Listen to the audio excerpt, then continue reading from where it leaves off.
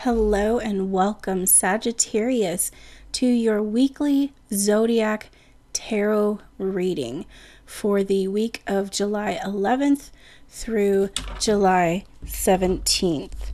This page is Moon Kitty Tarot. I'm Moon Kitty, or Kitty for short.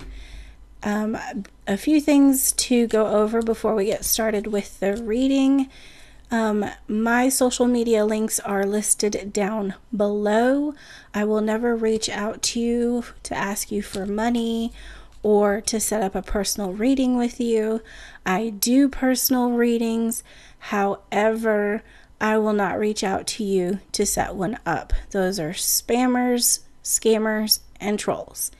If you do want to set up a personal and private reading with me, the link to do so is in the description box below, which is circleofdivination.com/moonkitty. Another thing I would like to note, going forward in my videos, you will not see my face. I have a limited amount of space in the room that I am currently in, and I feel that it is more important to focus on the cards than my own face, at any rate. So with that being said, the tarot deck that I am using for these readings is the Gilded Tarot Royale by Ciro Marchetti, which I've pulled 10 cards. 10 cards for you, Sagittarius, already. I also have a mini version to the deck that if I feel like there's any clarification that is needed on any of the cards, once we have flipped them over, I will pull them. Also, this is a general reading for Sagittarius. If this does not resonate with you, please make sure to check your sun, moon, and rising signs. If you don't know how to do that, there is a link in the description box, and I go over it when my Welcome to Moon Kitty Tarot video, which is on my page. So, again, this is a general reading for Sagittarius for the week of July 11th through July 17th of 2021. All right, let's get started. The general energies are beautiful for you this week, Sagittarius. It is the Empress card. Such a beautiful, maybe there's some new ideas, new things coming for you, being birthed for you. So it's a good week to listen to your intuition. A lot of feminine energy this week. I will note that a lot of my other readings that I've done so far, I still have 3 more to go after this one, have been about balance and grounding and earthing and spending time in nature for the week of July 11th.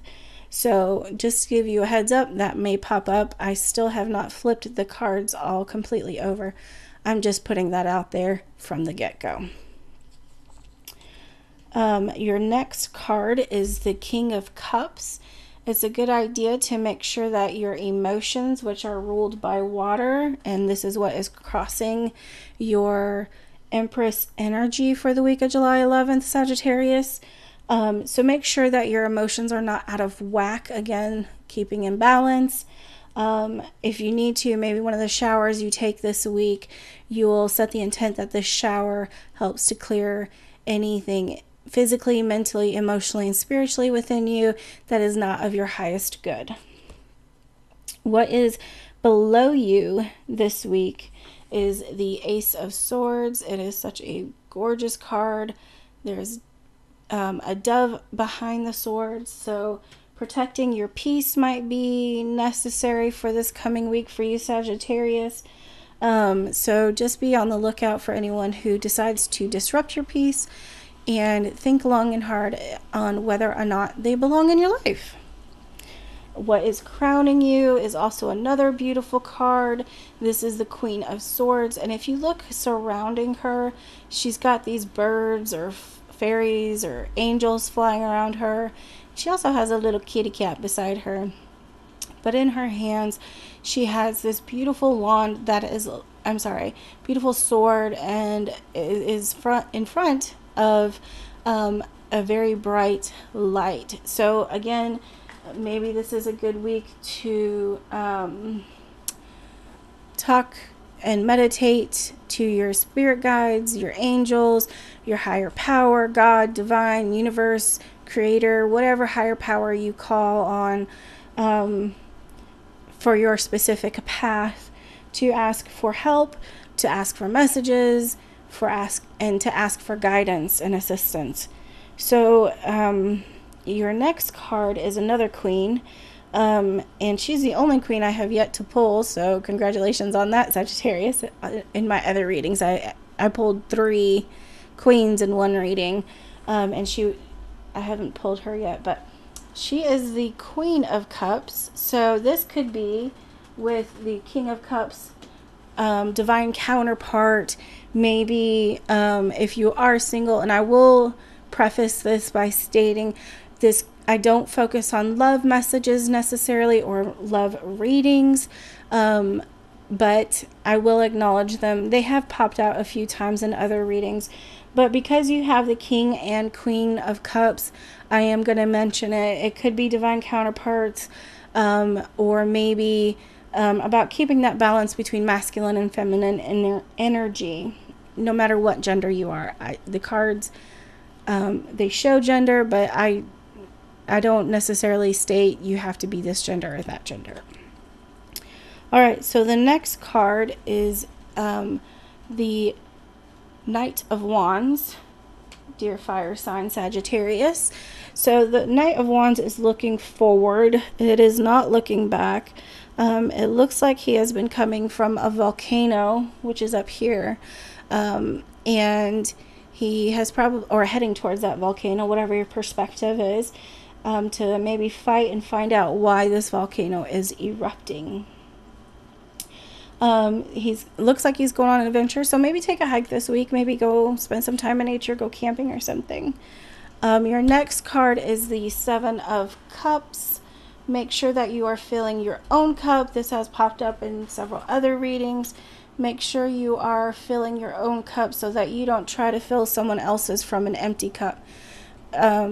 Without you trying to fill your own cup, then you can't fill anyone else's. The next card, which represents home, family, and friends, and I will preface this one by stating family can be anyone that you want to be your family, anyone you choose to be your family. It does not necessarily have to mean those who are blood related to you.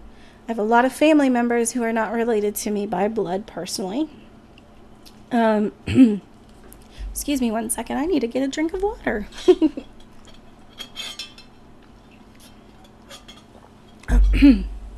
Let's try this again. All right, so this card is the Eight of Wands. Such a beautiful card. And as you can see, it looks like the night is receding and the dawn is approaching. And these 8 wands are helping herald the dawn.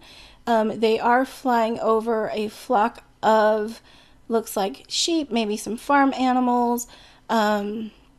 So just know that it's not always dark, that the sun will rise and you will have light again. So the next card is about your hopes and fears. It is the 9th card.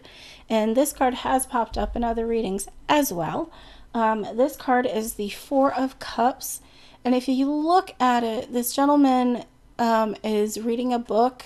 Maybe he's meditating. Maybe he's even journaling. And there's 3 cups, in the grass beside him. One looks like it's hanging out on a mushroom. But in the top left corner, it looks like some divine intervention, divine entity, something from the sky is giving him a 4th cup. So, again, I'm going to bring up your spirit guides, your angels, your higher power should be with you this week as well. Maybe spending some time in meditation, again, to ask them for guidance and assistance. So the outcome card, the 10th card for you this week, Sagittarius, is a gorgeous card. One of my favorites in this deck so far. And that card is the Star card. Such a gorgeous picture. If you do everything that is suggested in the other cards, your light will shine even brighter than it ever has before. So make sure that, again, reach out to your higher power, meditate, spend time in nature, ground yourself, ground your energy, and, make sure that you spend time with you. That's also been a theme this week as well. Thank you so much, Sagittarius. I don't feel that anything really needs clarification in your reading. So I appreciate you stopping by my channel. Don't forget to like and subscribe and hit that bell notification. And in the comments below, let me know if this resonated with you. If it doesn't resonate with you, dear Sagittarius, because this is, again, a general Sagittarius reading, make sure to check your sun, moon, and rising signs. They may have a message for you that this reading does not share. Again, my social media links are in the description box. Those are the only ones I use. Be careful of those spammers, scammers, and trolls. I hope you have a wonderful week, and blessed be Sagittarius.